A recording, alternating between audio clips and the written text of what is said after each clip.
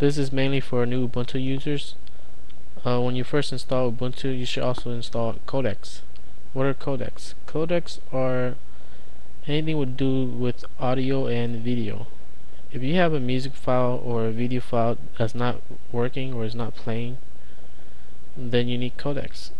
And by default, Ubuntu does not have codecs installed because it's copyrighted stuff. So if you want to install it, all you gotta do is go to applications and click on add and remove. And when you open your add and remove, it looks something like this. It looks something like this. And what you want to do here, where it says show, make sure it says all of the little applications, right? And when to search it, you want to type in Gstreamer, and you'll see a list of applications here. So a list here, and what you want to do is check all the ones that says Gstreamer. See all these ones that says Gstreamer, and also where it says Ubuntu restricted extra, check that one also.